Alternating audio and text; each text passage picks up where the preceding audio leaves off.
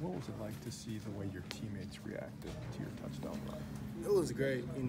Everybody know what I went through, going through, and they all just, been there for me. They see me grinding throughout my ups and downs. So it was an exciting moment for me and them. So they know all the hard work we put in and I put in to get back playing with them. What's next for you? Just being ready when my name is called. Just keep trying to ball out and just give it my all when I get in. Thanks, Bradrick. Can you explain what it's like watching Jonathan do some of the things that he does, the way he slips through guys and scores in ways that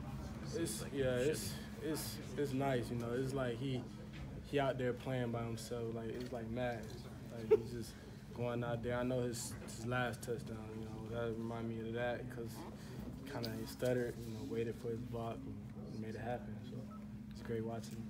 You spent a lot of time working on being a better pass catcher. When you add that to what he can do, how much different is he as a player now?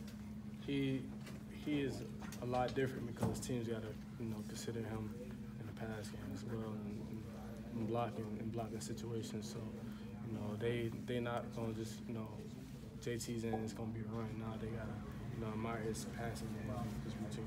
You guys did a lot of things better than you did last year. Are you trying to go out there and kind of make a statement and rectify some of the things that happened last year? This year, we're trying to change it up, be a real all-around team and just, make it happen on passing, having Q bag and all the receivers we got. We're just trying to pass it as well as, run the ball. So it's going to be a good year. I think you did that? Yeah, we did that well today. You haven't asked this. What was going through your head on that touchdown run? Oh man, just excitement. All my hard work paid off. I was excited. It was emotional for me. I almost shed a tear. I'm just kidding, but I was pretty emotional being back out there and scoring a touchdown. What did you see in that play through your eyes that made you kind of change direction? And then I saw you had Chase Wolf had that block too. Yep. Through your eyes, what did you see? I just seen they got a lot of movement from the right side, and I know I had to make it happen. I know I had to beat a defender that's from my backside for me being able to cut back. So after I made that cut back, I seen grass, and I know my speed. I can outrun the person to the end zone. So that's what I did.